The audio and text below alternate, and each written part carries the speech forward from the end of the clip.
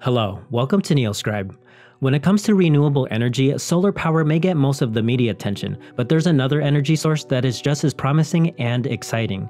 And that's wind power, or what I like to refer to as second-hand solar power. You see, the wind is primarily driven by changes in air pressure caused by sunlight, and the global annual potential of onshore and offshore wind power is around 840,000 terawatt hours. That's almost 40 times the world's annual power consumption. And like solar power, the adoption of wind power is growing fast, and the cost has dropped substantially over the years. The global power capacity has more than doubled since 2012 from around 280 gigawatts to over 650 gigawatts today.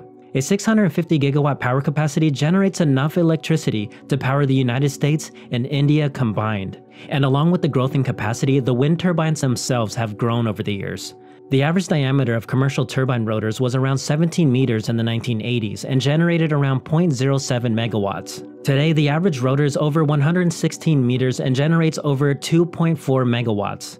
And these massive turbines used today are made possible by the advancement of material science, allowing the giant blades and shafts to withstand a tremendous amount of stress. And these larger turbines have led to a substantial drop in cost over the past 40 years.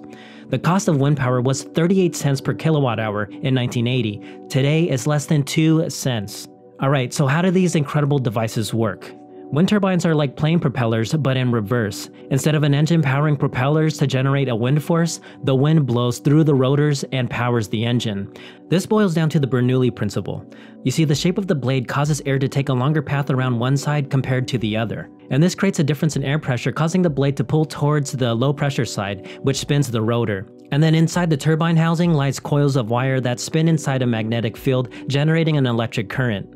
So the downside of wind power is that only certain parts of the world have consistent wind at the ideal speed, which is between 21 and 26 kilometers per hour. And this map here highlights the areas that contain ideal wind speeds. The areas in yellow, orange, and red are great places for wind turbines. However, this map doesn't cover the shorelines where the winds are much more constant than on land. This is why offshore wind power is the fastest growing sector in wind power, led by the UK and Germany. The UK has the 3 largest offshore wind farms in the world, the largest at the moment being the Hornsea farm. Hornsea has a massive 1.2 gigawatt capacity and is located 120 kilometers off England's Yorkshire coast and will produce enough energy to power 1 million homes. The farm has 174 turbines, each standing 100 meters tall, and each turbine can power the average home for an entire day with just a single rotation.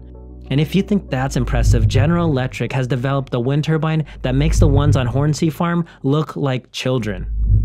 Enter the Heliad X wind turbine. The Heliad X is gargantuan, standing 260 meters tall, equipped with 107 meter long blades. With a 12 megawatt capacity, a single Heliad turbine can power 16,000 homes. GE recently constructed a prototype Heliad in the Netherlands. This is a time-lapse video of the construction. And the company plans to commercialize Heliad by 2021 and will supply up to 300 of the massive turbines to the Dogger Bank wind farm. Dogger Bank will be the largest offshore wind farm in the world with a massive 3.6 gigawatt capacity and will power 4.5 million homes in the UK. Constructing offshore turbines requires specialized vessels called offshore jackup installation vessels.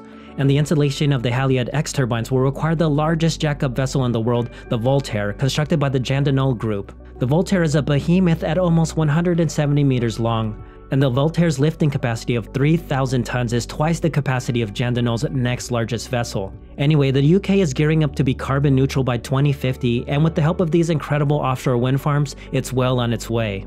Matter of fact, Scotland generated twice the power it needs from wind power in the first half of 2019. It's kinda cool that the country where the Industrial Revolution began with steam power is now leading the adoption of offshore wind power.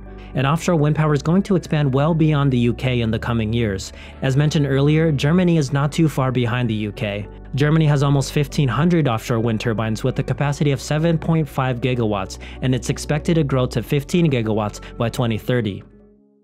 The Global Wind Energy Council projects the global offshore wind market to grow from 20 gigawatts today to 190 gigawatts by 2030, and the total investment of offshore wind farms could reach $1 trillion by 2040.